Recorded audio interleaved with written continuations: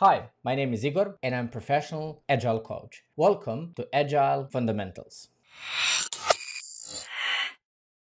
Today, we're going to talk about evidence-based management, or EBM. Evidence-based management is empirical framework made by Scrum.org. Guys behind Scrum.org, they wanted to create a framework that will help organizations to basically measure, manage, and systematically improve the value they deliver to their end users. That's why they created evidence-based management. Let's dive in and let's understand more about this interesting framework. So, evidence-based management is the framework that value more evidence over opinions. It asks the team and organizations to prove value with data or evidence, not the gut feeling. So I always like to say, give me the data, I don't care about your feelings. So I honestly don't care about I feel, I believe, etc. I'd like to say and hear more, I know, we have the data, we have the evidence, we have the experience, we have the facts before we make decision. So I like to call it evidence-based decision making.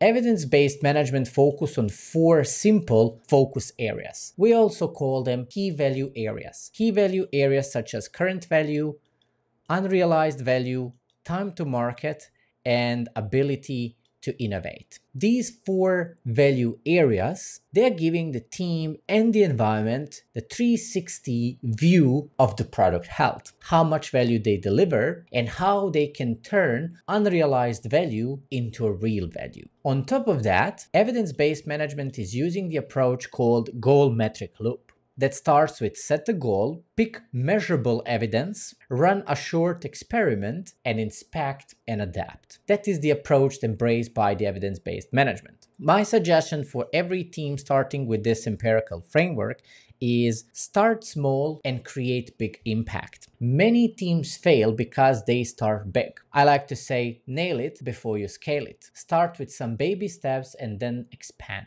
You can begin with one metric on one product, prove success, validate the data and the value that you deliver, and then start expanding. And for those that are already familiar with Scrum and its philosophical nature of empiricism embedded into Scrum, the evidence-based management such as Scrum relies on transparency, inspection, and adaptation. 3 key pillars that build trust internally and externally. Without transparency, meaning having things visible and well understood, you can't inspect. And without inspection, unfortunately, adaptation is pointless. So, in a nutshell, an empirical framework that is really powerful to change the way how you think and to make decisions based on data and evidence, not your gut feeling. So your return on investment can be actually maximized.